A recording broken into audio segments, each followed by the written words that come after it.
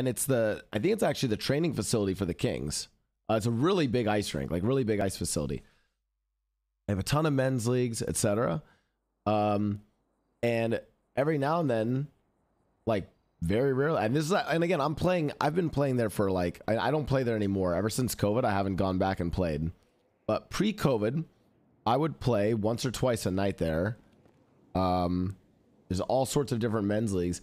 But my understanding of it is that like Justin Bieber, you know, he can't like really belong to a team because he's not gonna like make the games. Like, you know, he plays hockey, likes to play hockey, so sometimes he'll just go down and just drop in on a game and just join a team and go play with them.